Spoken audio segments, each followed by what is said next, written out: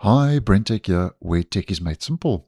Just a couple of days ago, I let you know that Flyoobe 1.30 had been released. I'll leave the video linked. And already a couple of days later, we have version 1.31 that's now rolling out. And the developer is pushing out these updates for the popular Windows 11 bypass app and also a debloater and so on. The developer is pushing out the updates quite fast and furious, as I've mentioned previously. So just a quick overview as to what's going on with version 1.31. Now, first of all, I'm just going to use an image for the first new improvement that's rolled out, a GIF from the actual changelog.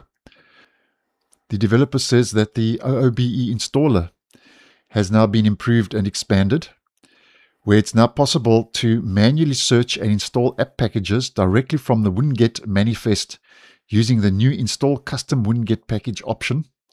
The feature it's mentioned is a bit more bare bones than UniGet UI, but intentionally lightweight to keep Flyoobe fast and efficient, as it covers everything essential according to the developer. So the installer has been improved and expanded. That's the first key highlight for version 1.31.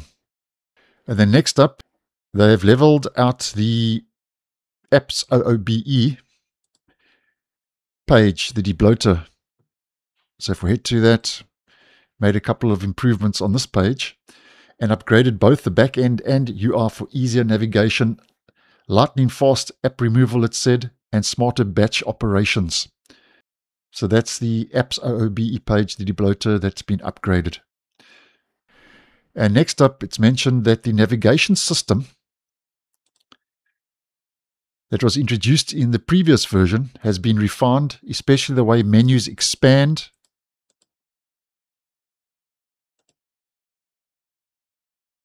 collapse, and guide the user through the interface. So that's basically UI adjustments with that third key highlight. And next up, the personalization page apparently has been visually polished for a cleaner and more consistent look.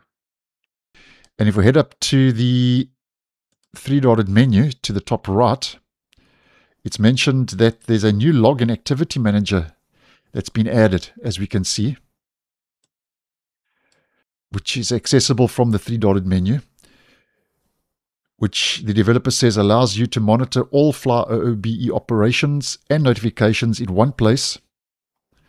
Next to it, the settings and about app buttons are now separated into their own dedicated menus. And I think that's a nice move. And then next up is if we head to the experience page.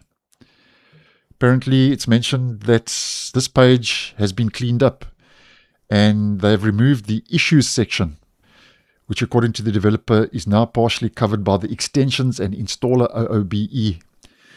Then just to mention the last two or three, the predecessor Flyby 11, on which this app, the developer says, was originally based a few versions ago, is no longer being promoted here. And it's also said that everything Flyby 11 could do is now fully integrated into Flyoobe.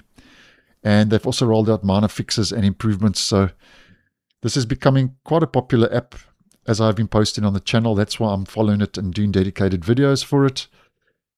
And I'll leave the GitHub repository link down below where you can download Flyoobe if you so wish. So that's what's new in version 1.31. And I'm sure we'll get more updates over the coming days. So thanks for watching, and I'll see you in the next one.